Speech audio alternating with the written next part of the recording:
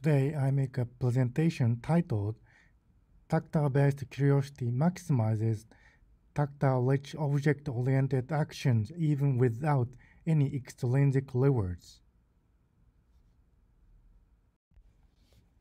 Tactile information is critical for human object manipulation, but how can the dexterous object manipulation be acquired? We would like to consider it with human development from perspective of curiosity.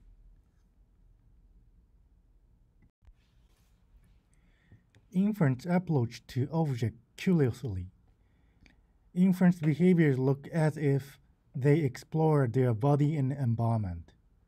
They curiously approach an object and try discovering a new tactile responses. They perform actions as if they confirm tactile responses during exploration. From developmental point of view, the behaviors tend to change as they grow from random movement to intentional movement. According to developmental psychology, they are attracted to novel tactile responses such as texture rather than familiar tactile responses. So we began to consider curiosity based on tactile sensation.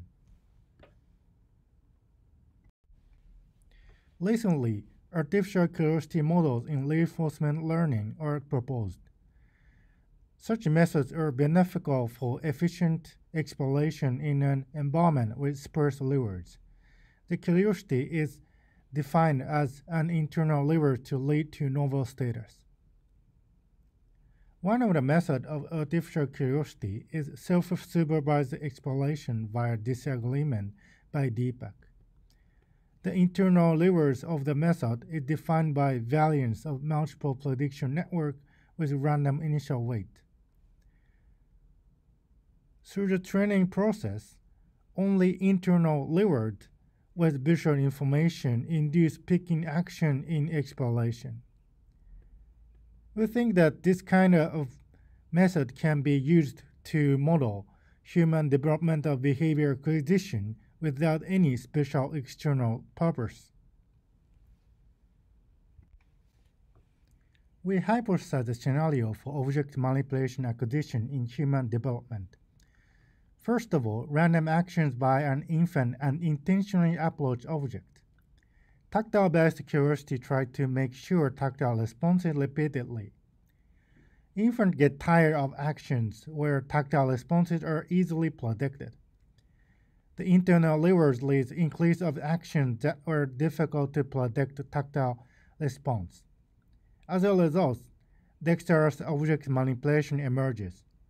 Based on this scenario, we investigate this hypothesis until the fourth step by constructive approach.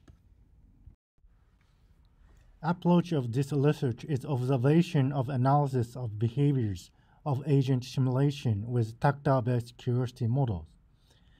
The simulation is a two-dimensional physics simulation in the environment with a robotic agent and a movable object.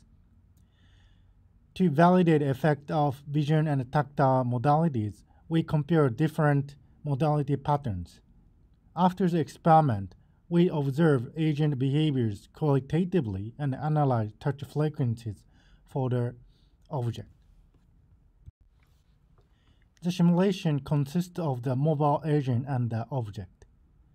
The agent can move orbital positions and rotate the arm with the end effector. We prepare visual information and tactile information for their curiosity. We compare the tactile-based curiosity with the for patterns of sensation from the end effector, arm, church, and whole body. This is the schematic of the disagreement model for curiosity. The point of the model is the reward. The reward is defined by the variance of the predictions of multiple prediction networks. The prediction network receives same input. The training of the prediction networks starts with different initial weight. So the expectations of the predictions by the networks are gradually same for frequently experienced input. By the model, the prediction target is a regarded curious target. In our experiment, the input is visual information and action. We change the output to compare different curious sensations. Robotic actions consist of step 1 and step 2.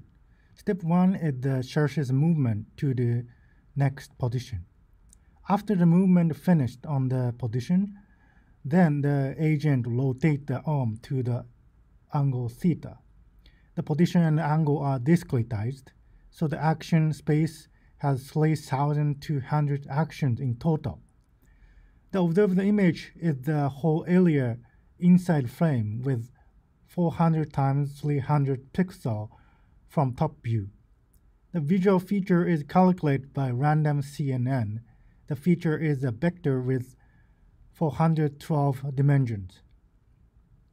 Tactile response is two-dimensional. If the agent touches the object by a body part during the action, the tactile response is 0, 1. Otherwise, the response is 1, 0. We conduct the 6 modality conditions. To observe the effect of tactile-based curiosity, we conduct a control experiment only with vision-based curiosity. To compare the condition among tactile-based curiosities, we prepare 4 curiosity conditions to the end effector, the arm, the chassis, and the whole body. This is the result of vision-based curiosity and visual tactile-based curiosity. You can see that the vision-based curiosity does not induce noticeable interaction to the object, while visual tactile-based curiosity induces interaction to the object. Change of self-image stimulates the vision-based curiosity, then dancing-like movement appears.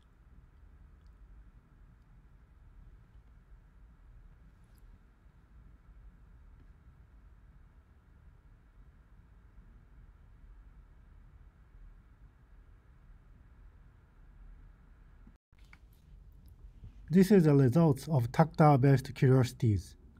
You can see that each agent hits the object by the respective body part that is target of curiosity, as if the sensations lead the behaviors respectively. We do not show the analysis because of the time frame of the presentation. Please see our paper.